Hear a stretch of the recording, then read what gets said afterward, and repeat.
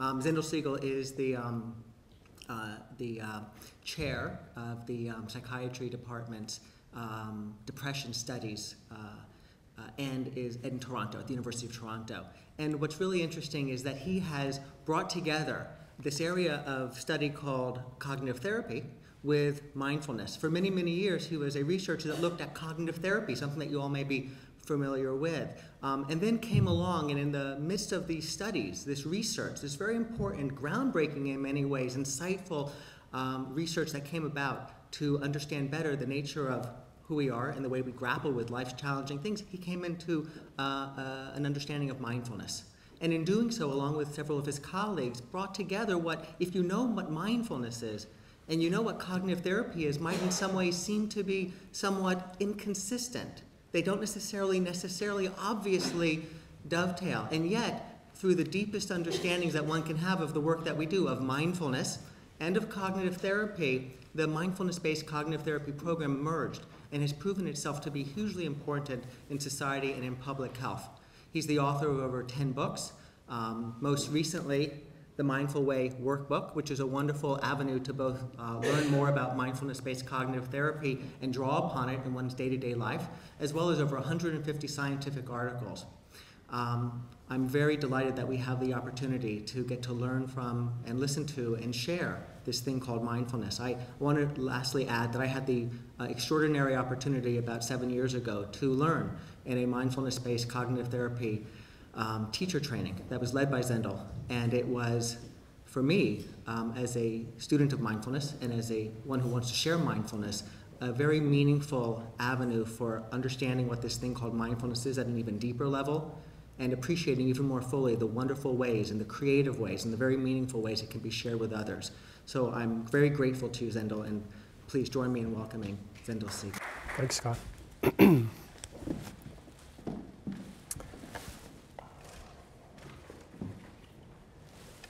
Good afternoon, everybody. It's a real pleasure to be here, to be able to speak about some of these ideas, to illuminate some of our thinking and to perhaps practice together, but also to learn about the productive node that exists here at the University of Miami in supporting and fostering a community interested in practicing mindfulness and expanding its reach into not just the fields of mental health, but in all kinds of vocational and other occupational and everyday practices. This is a very generative place, I feel, and I'm happy to contribute in my small way to talk a bit about some of our work in depression. So the talk that I'm going to be focusing on is really the mindful way through depression, but it serves to try to bring together two constructs that may be sitting somewhat side by side without many obvious bridges for their integration. Depression as a mental health clinical disorder, and mindfulness meditation, which up to a couple of years ago, or let's say a couple of decades ago, really had very few linkages outside of a sort of esoteric literature around meditation and transcendence. If I could have the next slide. Thanks. Just to provide a bit of background, what we're speaking about here is clinical depression. It's not the everyday blues, it's not ordinary sadness. Those experiences are universal and enriching in many ways. But when we're focusing on depression as a clinical disorder, there are a number of things that we need to keep in mind that will turn out to be eminently suitable for the kind of helpful practices that mindfulness can sometimes provide. So the first thing that we notice about depression is that it's very prevalent. Some have called it the common cold of mental illness, because estimates suggest that the general population prevalence is about 7%, but it's much higher in women than in men, averaging around 8.5% compared to about 5%. And if you do the math, a prevalence rate of about 7% is 1 in 14 people. If you look at women, the prevalence rate of 8% or so means about 1 in 12 or so people. And that means that there are quite a few people who are dealing with a clinical disorder of depression. If you contrast that to the rates of acknowledgement, the rates of recognition in society, we know that very few people come forward who have depression for treatment. It's still seen as something which is somewhat stigmatizing and somewhat difficult to seek help for. If I could have the next slide. The other thing that's somewhat surprising about depression, and ironically perhaps even pushing it more into the limelight, is that people are getting a better handle on costs associated with depression.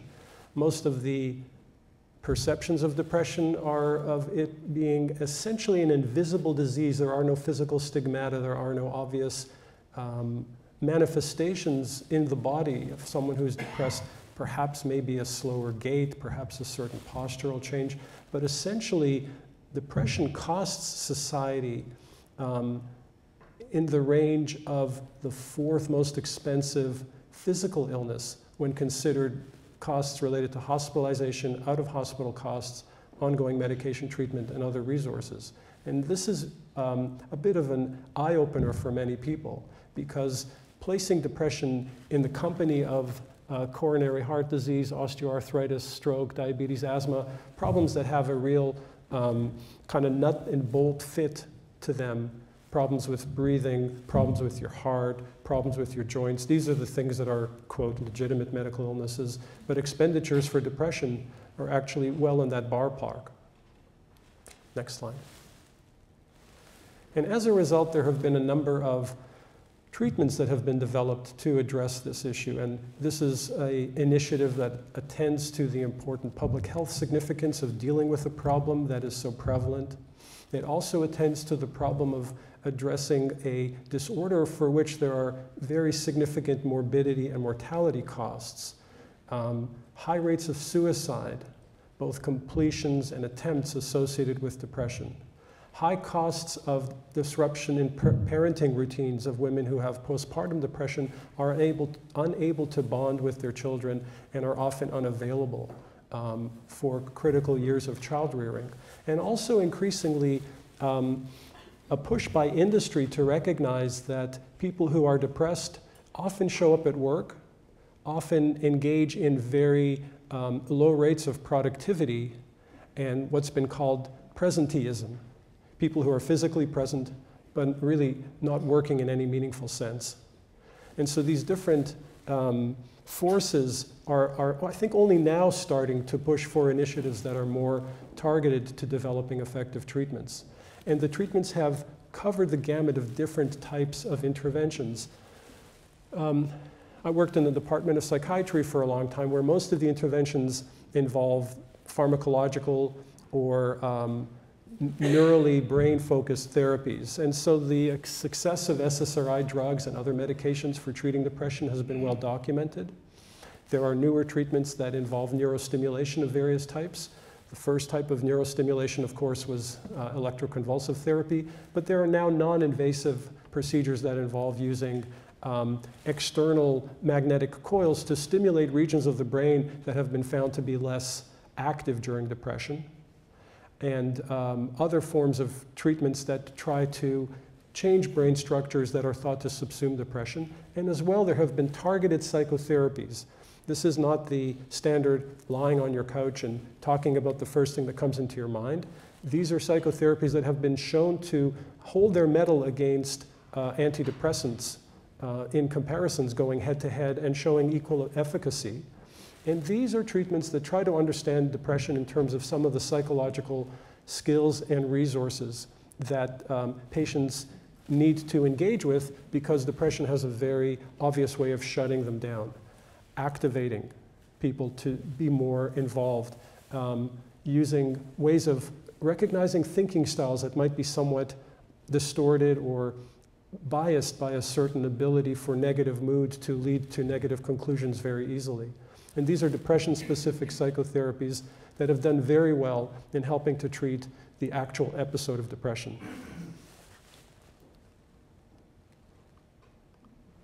One of the things that we've also discovered about depression is that, and it's interesting, if you read psychopathology textbooks from the 1950s and early 60s, what you'll see is that they recommend putting lots of resources into treating the episode of the depression. In other words, treat the person intensively while they're depressed, And if they are able to step out of their episode of depression, they'll do fairly well. And over the past 30 or so years, that view has changed now to recognize that there may be a couple of different subgroups here. One group of patients may actually do well if they're treated and step out of their depression. But there's another group that has a form of depression that is recurrent and potentially chronic. And what this means is that they may have an episode in their early 20s, they may get depressed again in their late 20s, they may get depressed again in their mid-30s, and continue on to have what's called a recurrent course to the disorder. And what this means is that depression is not seen as a one-off event, but as something that needs continued vigilance and continued agency to help look after oneself and to prevent relapse and recurrence. In fact, the treatment strategies that have been offered for depression recognize the need to continue to provide people with some sort of care, either pharmacological or psychotherapeutic, beyond the point at which symptoms of the illness have abated. And so if you think about taking antibiotics, often if you take an antibiotic for an inflammation or for some kind of sore or infection, the recommendation is to take them for 10 days. Now, your initial symptoms might lessen after 2 or 3 days, but the advice is don't stop taking the antibiotic because the infection may still be raging underneath in some way that the rest of the 10-day course really helps to kind of kill it off. And for antidepressant medication and even for psychotherapy, the suggestion now is that people should continue to stay on medication well after initial symptoms have abated, or even ongoing psychotherapy or some type of routine of self-care is recommended.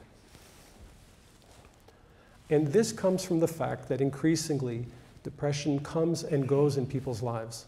This is Robin Williams, who since his untimely passing has actually become a rallying point for people to describe efforts at depression awareness, especially given his public persona of being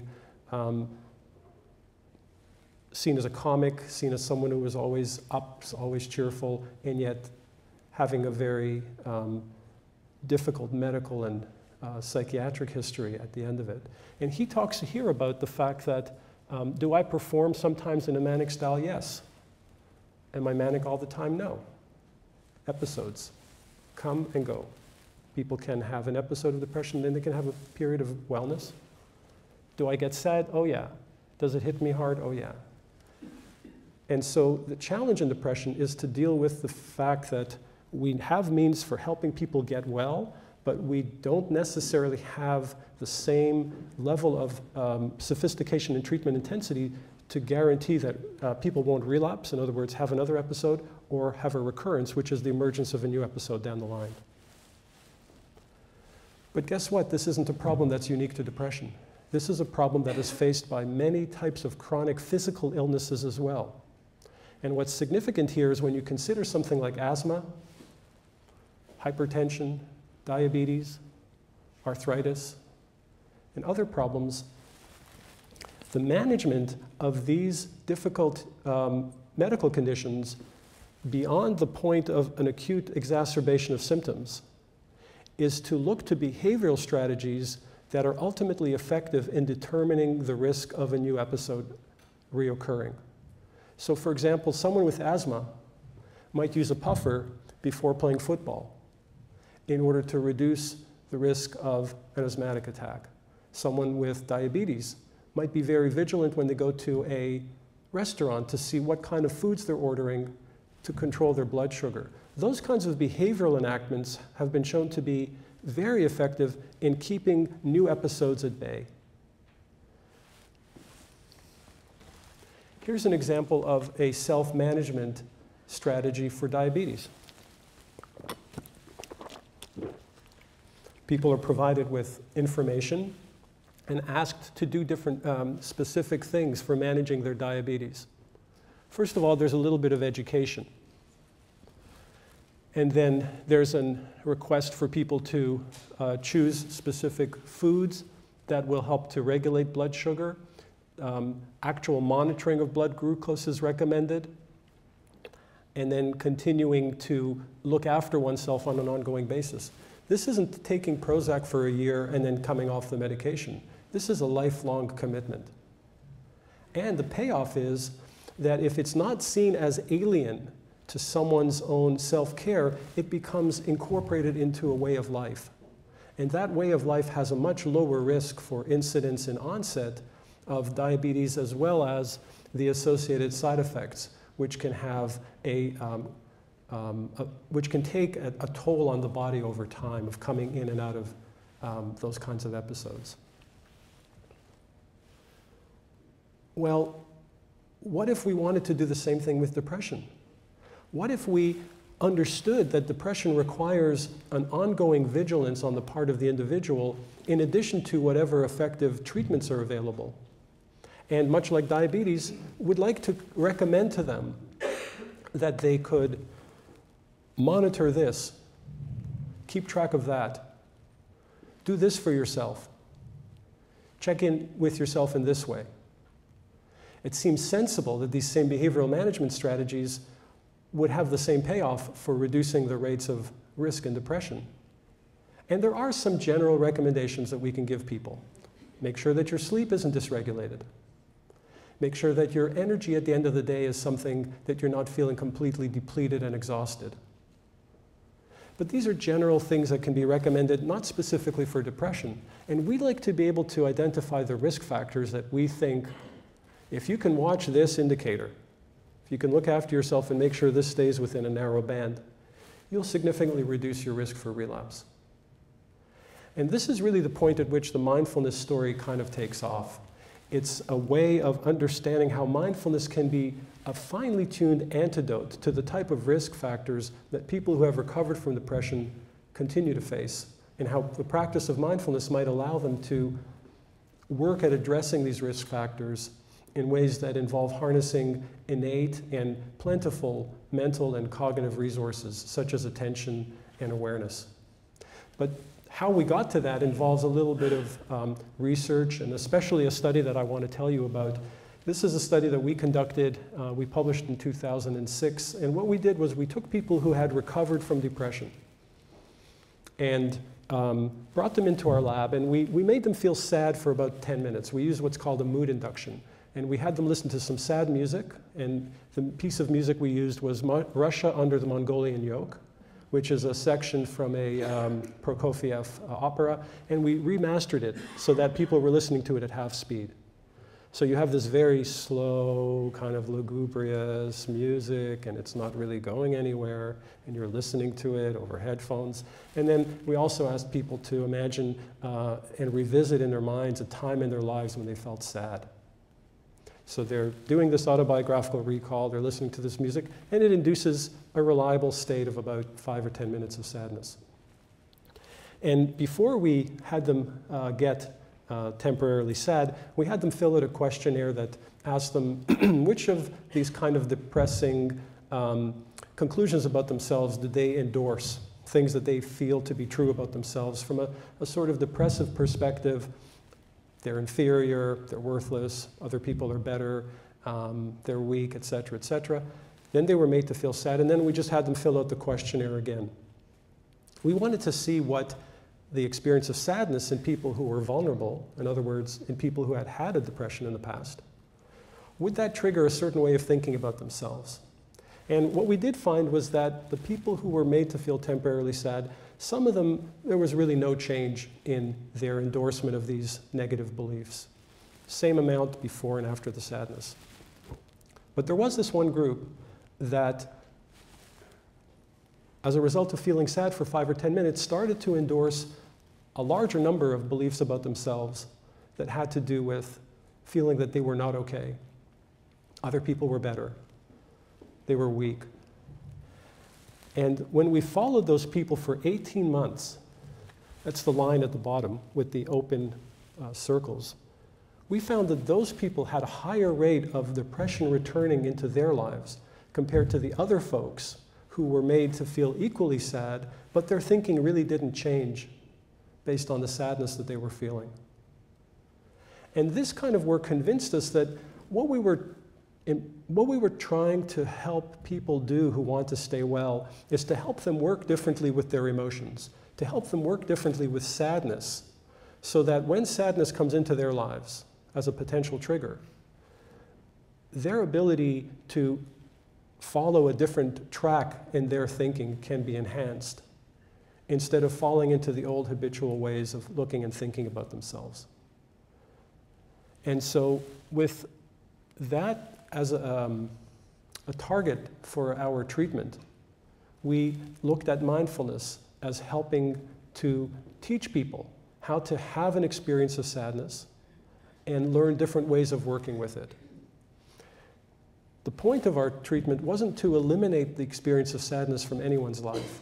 We didn't have a sort of Pollyanna-ish idea that if people are taught how to be mindful, that they're never going to feel sad. Sadness is really here to stay for all of us. But what is the experience that we can bring to it that will potentially prevent it from triggering old ways of looking at ourselves that may have been born during an episode of depression, and suggest other possibilities? And so when we talk about mindfulness, and I'm going to show you, I think, in a little bit how the practice of mindfulness can connect with this ability to work differently with sadness and other features of our experience. But before we do that, I think it's important to define what mindfulness is. And when I talk to people about mindfulness, one of the things that I try to emphasize is that it's a loaded term for some people. It carries a certain amount of baggage. There may be spiritual connotations. There may be connotations that involve a certain religious practice. It may be something that is really conceptual and really hard to know what it is. I try to boil it down to the idea that mindfulness has a lot to do with paying attention. In fact, mindfulness is the kind of awareness that comes from our harnessing our attention and using it in a particular way. So when we pay attention, we do so in a way that brings our attention to a specific place, which is the present moment. And what we find in that specific place is something that we don't judge. We just observe it. And it's a skill, so it takes practice. It's not just something you can say to yourself, I just want to keep doing this, and your mind will do it. The mind has its own sort of agendas about what it wants to do, and mindfulness isn't always at the top of the list.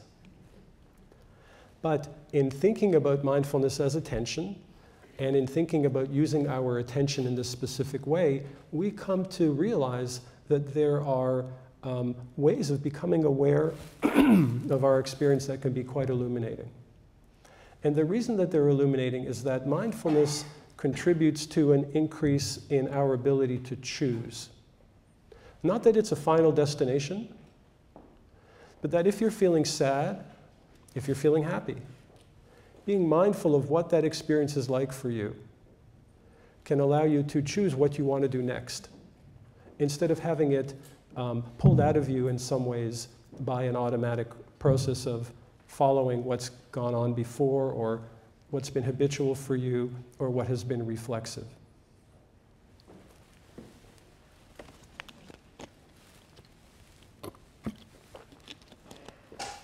Why is mindfulness so popular? Why am I here at the University of Miami giving this talk on mindfulness? It's because the training in mindfulness that was initially only offered in monasteries or in secluded locations that came as part of a different spiritual path is now freely available to us, and it serves a broader agenda of self-care and well-being.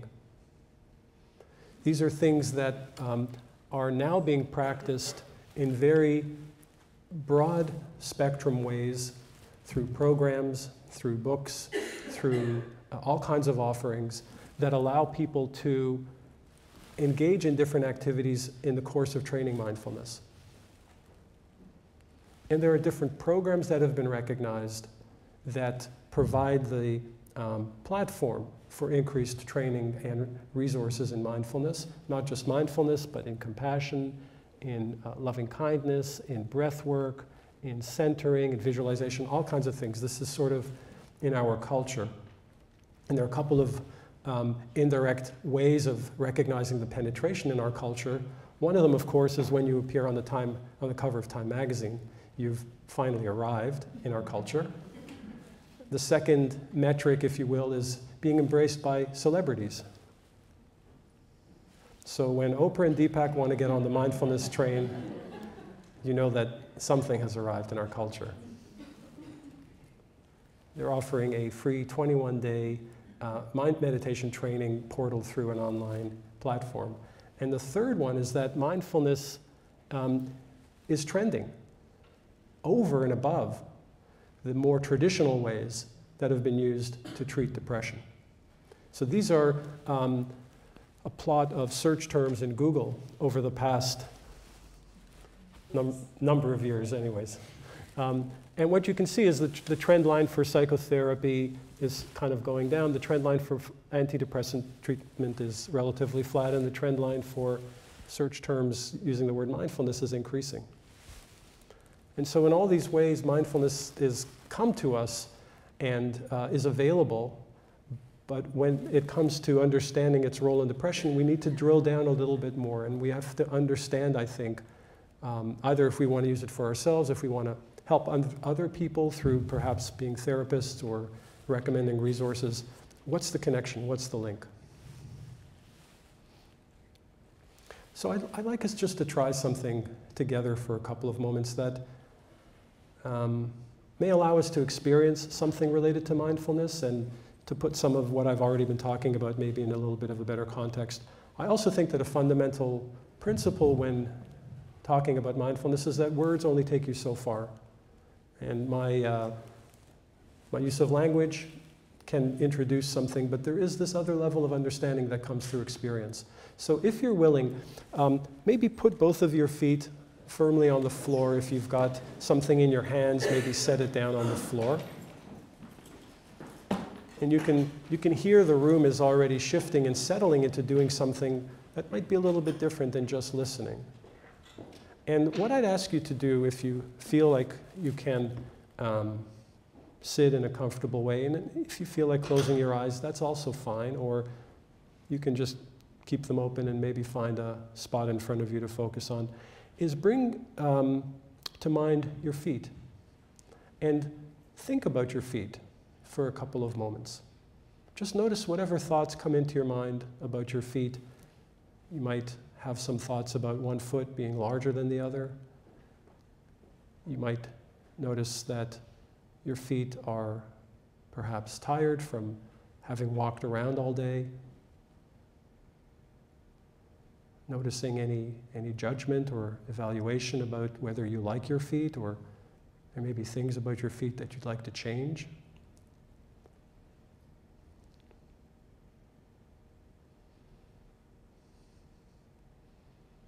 There may be some future-oriented thinking about your feet, perhaps an appointment for a pedicure or a manicure in the near future.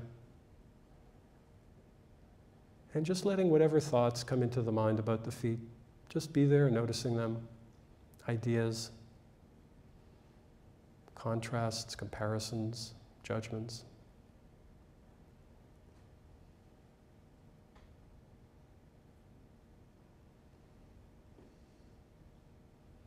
And then when you're ready, purposely breathing in for a count of 3, and then when you get to the top of the in-breath, breathing out, letting the air leave the body for a count of 3, and then bringing your attention from the breath back down to your feet, and this time seeing if you can simply tune into the sensations that you feel in your feet. Perhaps noticing the pressure of the feet pressing down through your shoes into the floor.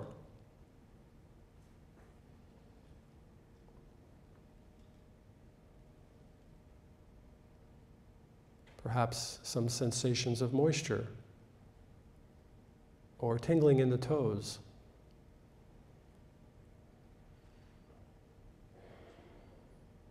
Or feeling of cramping or contact with the outside of your shoe or sandal. You may notice throbbing or anything else that shows up as you focus simply on the sensations in your feet, the soles of your feet, the instep, the ankle, the toes, the big toe, the little toe.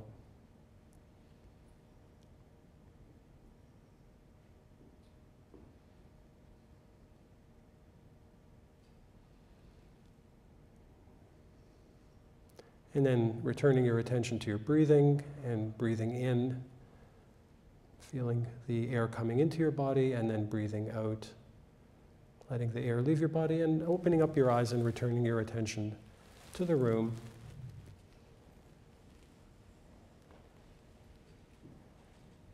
And so this is a simple way of demonstrating that there are different ways of knowing our experience. In this case, our experience of our feet. So can I just ask anyone who might be willing to share, what did you notice as a possible contrast between thinking about your feet and feeling your feet? Did anyone notice any contrast in that brief exercise?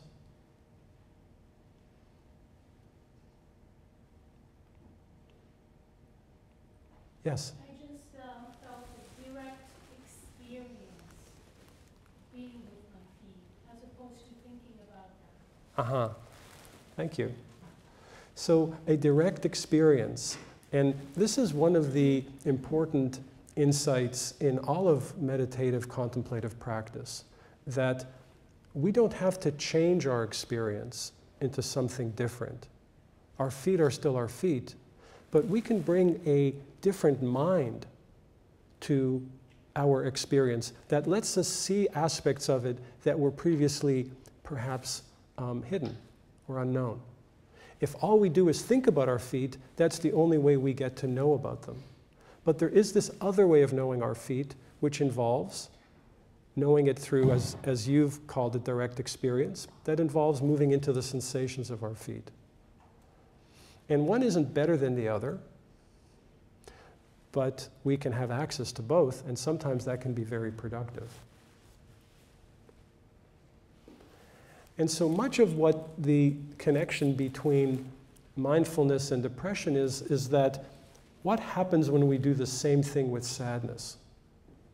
What happens when we do the same thing with fear, with anger, with difficult emotions? When we explore the possibility of knowing them through a different mode of mind. And the important thing here is we're not pushing away anger or sadness. We're not trying to say, if you practice mindfulness, kiss your anger goodbye. That's not really what we're saying. But it might be that we get to know anger in a different way. And this takes training. Remember the definition. It's a skill. It needs practice. Every type of mindfulness or contemplative practice that we do invites us to do something fundamental with our experience. That is to attend and befriend. Attend and befriend. That's a phrase that Tara Brach, who's a well-known mindfulness teacher, uses. Attend and befriend are different than avoid and control, or push away and regulate.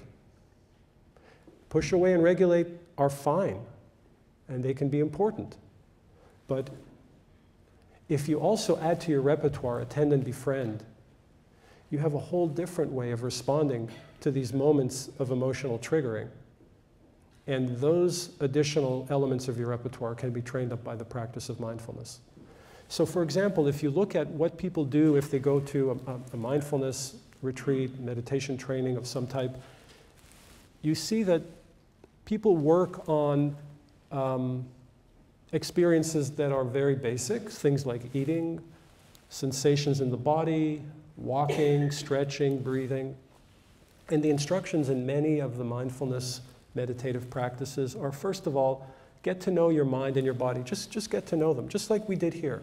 Get to know your feet through thinking about them or feeling pressure, moisture, tingling. And then seeing patterns of experience. So as you start to get to know something about your feet, you may notice that there are thoughts that come up, like, this is weird, why am I doing this? And then those thoughts come up and you get to know them, you get to befriend them. And then you can start to make connections between the states of mind, where you're noticing yourself being critical and judgmental, and then other states of mind where you're able to stay with and explore an experience, and you might notice new features about it.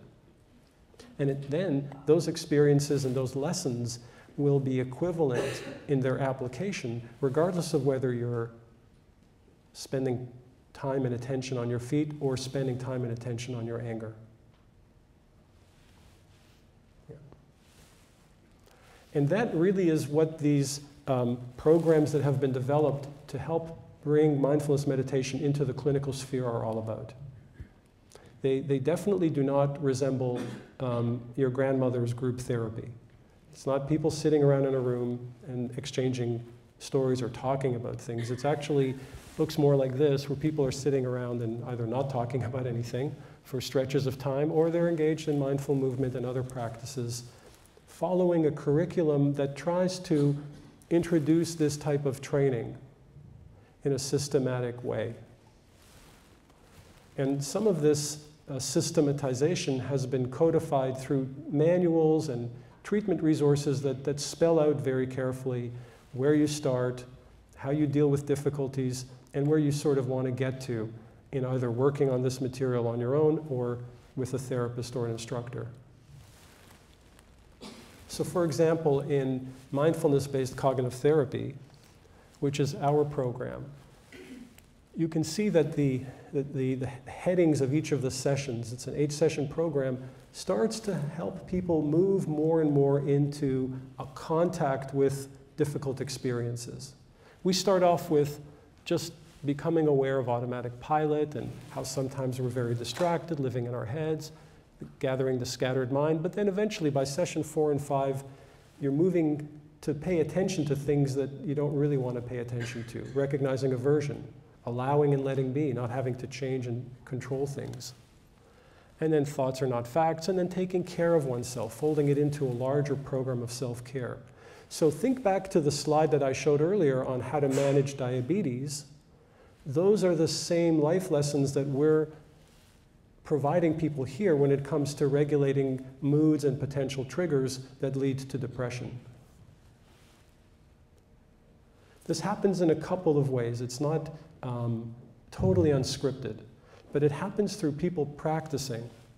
And one of the features of this program is that people meet once for about 2.5 hours a week for 8 weeks, but they are asked in between those meetings to practice on their own. And we give them CDs with audio recordings, we give them handouts that sort of describe and explain what they might be able to expect.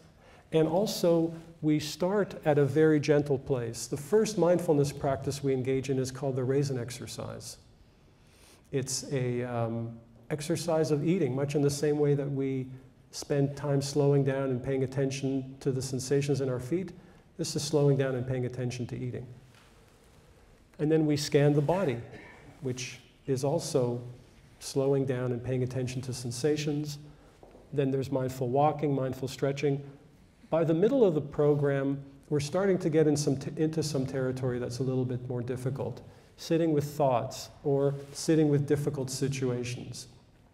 But that's after about 4 to 5 weeks of specific training. And we also do it in a way that is invitational. We don't throw people into the deep end and say, bring up this difficult experience. There are ways of inviting people to approach what they might consider to be an edge of theirs, an emotion, a situation that is not resolved, something that requires closure, and then using the meditation as a context in which to observe what patterns or what reactions in the mind does this bring up.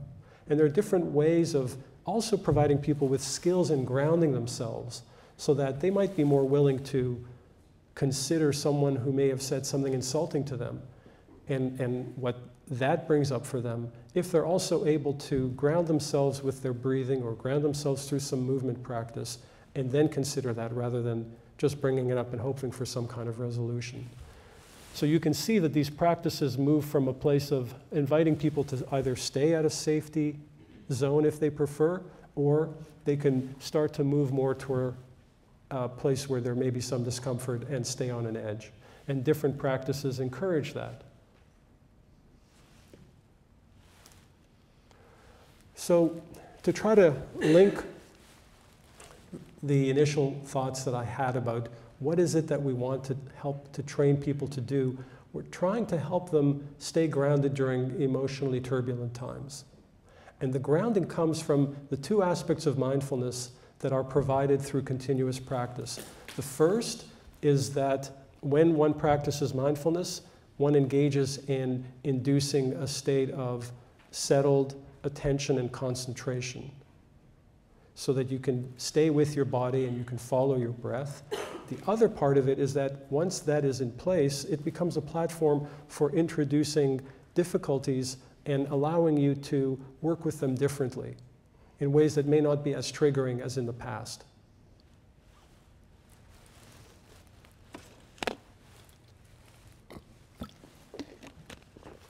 So these programs, they tell a good story.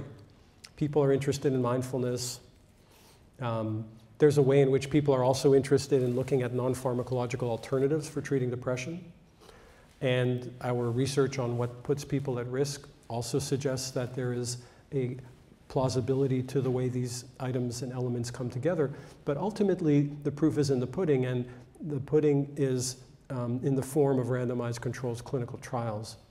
So to date, there have been about 7 trials worldwide with over 1,000 patients showing a robust effect size of about 0.46, I believe, in terms of showing that people who are taking these programs reduce their risk for relapse by about 46% compared to people who are in a variety of other programs or not in a program but are waiting for treatment.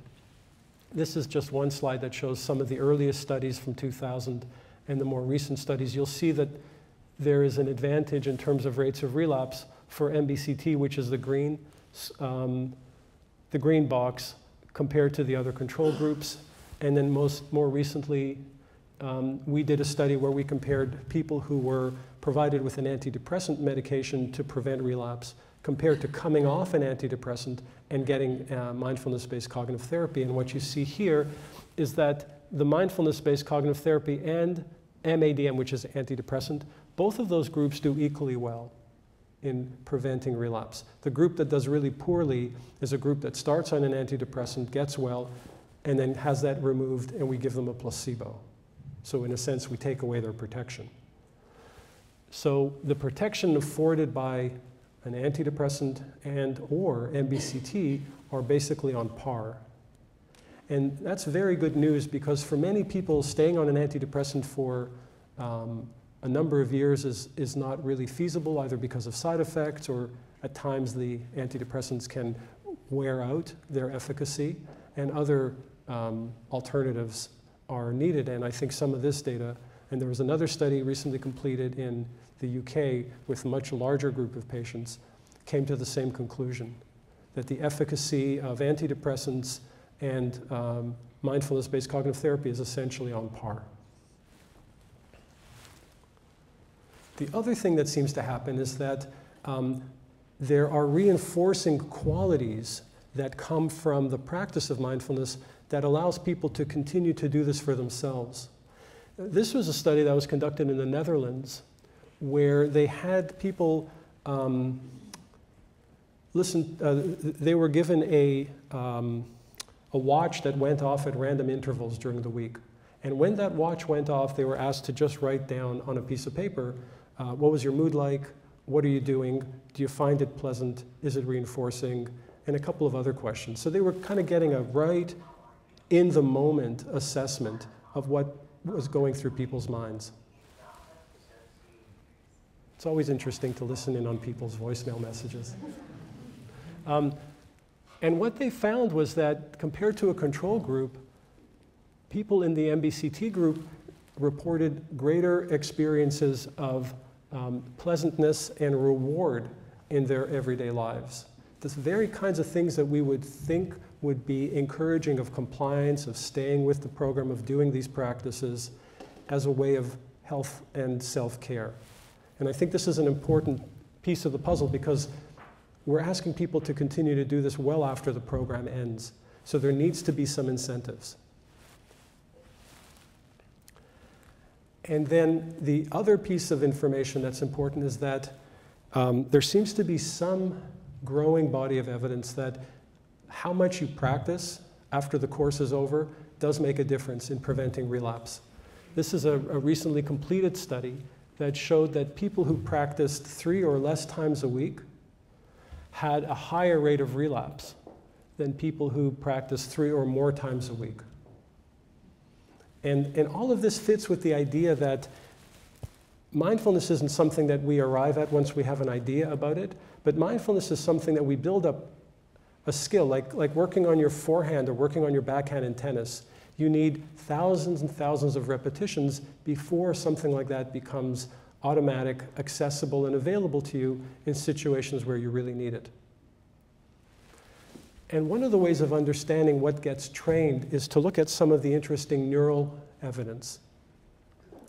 And so I'm just going to talk a little bit about this evidence because I think it supports and it helps to explain what kind of capacities people have for working with their negative emotions. So the first thing that's worth mentioning is that there is a part of the brain called the insula, and this is a simplification for all the neuroscientists in the audience. I just want to put that out there in advance, especially Amishi. So there is this region in the brain called the insula, which seems to be preferentially activated when people pay attention to their breathing. And it's also related to mindfulness. So if you look at the 2 bars on the extreme left-hand side of the graph, what you'll see is that the higher red bar shows that there's a greater degree of activation of the insula in the MT group, which is the people that have had mindfulness training, compared to a control group, which is people who have not had mindfulness training, but both of them are paying attention to their breathing. And when you ask people to suppress their breathing or just maintain an attention to their breathing, there's no difference between the red and the blue groups. Now, the insula is important because it's recently been identified as something, a neural structure that is an important part of what's been called the present moment network. And our brains are specialized for all kinds of different functions, but there is this network that seems to be well suited to integrate information from what is happening to us right now. And often that is information about the body. When we have a sensation, we can only have it in the present moment. And so the more we're able to attend to our sensations, the more our focus and our experience is about what's happening to us right now. And so the present moment pathway seems to be trained up by mindfulness, in addition to a bunch of other things that are happening in the brain. But this is an important story because it does bear on the regulation of emotion. So if you remember that famous study where we made people feel sad by listening to music, we've done that again, except this time in an fMRI machine. And so this time we had them watch film clips of movies that were sad, Terms of Endearment and The Champ, where there's some scenes of loss, and movie clips from, I think, the Home and Gardening Show, where there's an episode on basket weaving and arranging a rock garden. Apologies to avid gardeners in the audience. And so we had people who were sad and they were scanned, and then the same people were feeling neutral and they were scanned. And what we found was when people were sad, the insula, the present moment pathway, was less active. It was tuned down. And what was more active was a part of the brain that's called part of the executive network, which is a way of figuring out what am I going to be doing about this sadness that's here? Do I need to solve this? Do I need to get rid of it? Is it relevant for me? How can I manage it? So a lot of thinking. Almost in a way, the executive network is like thinking about your feet. The insula present moment network is what we did with feeling our feet. So when you make people sad, generally what happens is a lot more thinking about, a lot less feeling in the present moment. But when you look at what happens when people have been trained in mindfulness, what happens is that there is a rebalancing. And so people that have been trained in mindfulness are now able to do a little bit of both. They're thinking about sadness, but the insula present moment pathway is restored, and so they're also feeling the emotion in a way that brings in information from the body. So now they have two channels, in a way, to understand what does it mean to feel sad. They've got the ideas about it, but they may also have a sense of what it feels like in their bodies. And so now they can draw from a larger palette of experiences and then choose what they want to do next. They're not bound by the same habits or routinized responses to sadness. They've got something else that can inform their choice.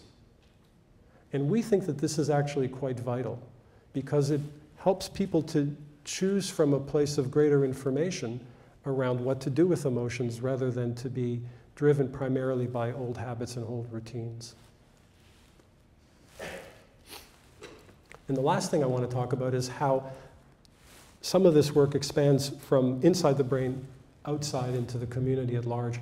This is a study that was just published, and it looks at the effects of mindfulness on our relationships with others, regulating our emotions when other people are present. And this is another one of those experiments where there's a little bit of deception involved. I don't want to give my discipline a bad name, but some of these studies do involve small amounts of deception, and then there's an ethical debrief that lets people know what they were involved with. But here, you had someone who came to a room, and there were 3 chairs.